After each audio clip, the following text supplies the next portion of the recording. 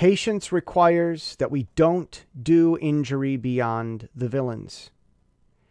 So someone did it to you. It was wrong. You're right. They deserve something.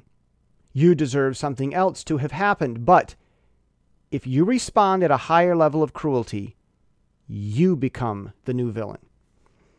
This is a constraint that both requires and cultivates patience. Consider the Kung Fu master who doesn't need to land a single strike in order to win a fight.